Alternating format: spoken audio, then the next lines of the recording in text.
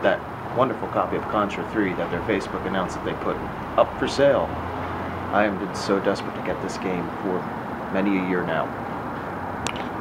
Many a year.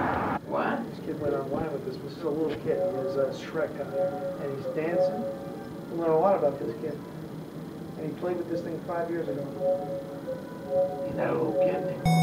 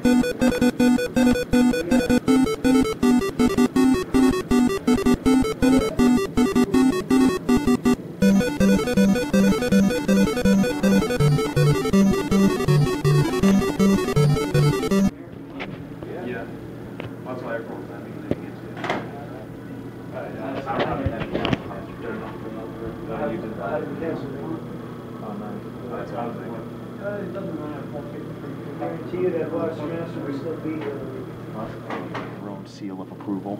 Oh, well. Well, yeah. Sure. That's spectacular. Well, I would just do it straight across for you. As long as it works. Please wait up to 9 flashes on TV screen to start the game. Well, I can't give you. Power on. Please wait 7 seconds between power off and on. Huh? Please wait 7 seconds between power off and on. Okay.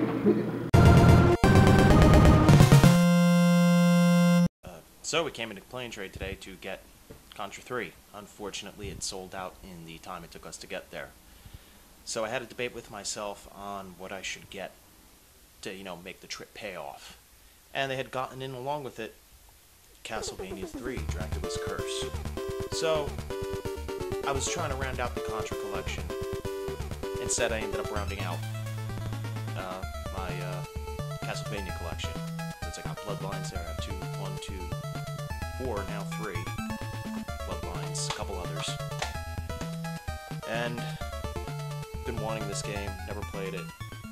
Actually buying something fairly modern, not recent, still now retro. Dead Revolver. Why not? I mean, it's Rockstar Games, it's probably good. They don't screw around. Hopefully, this is as good as I hope it will be, because I wanted to play this for again sometime. This is the Gaming Oniomaniacs, and this was a side mission.